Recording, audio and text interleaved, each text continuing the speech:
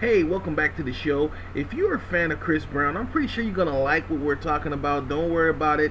Lock in. We got what you guys are looking for. And we're talking about Chris Brown Epic Album X being leaked. That's right, it got leaked, man. It got leaked early yesterday. And, originally the album is scheduled to come out on the 16th.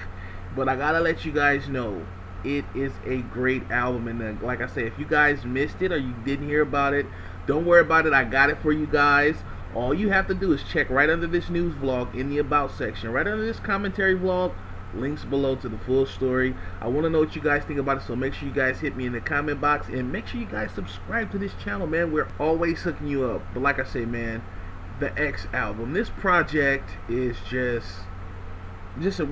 I think this is one of the best albums I've heard this year.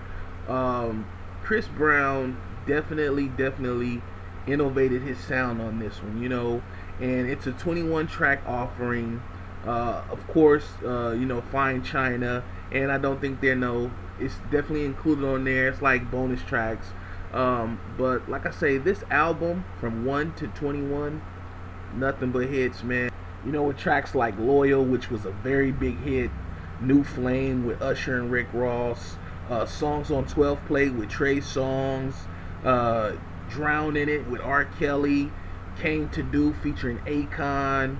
It's just so many things. One of the better songs on there that I personally love is Autumn Leaf featuring Kendrick Lamar, and that song is a great song. It's sort of like a cautionary tale about being in the limelight and being judged by your actions, and to be more patient and humble instead of being like so turned up.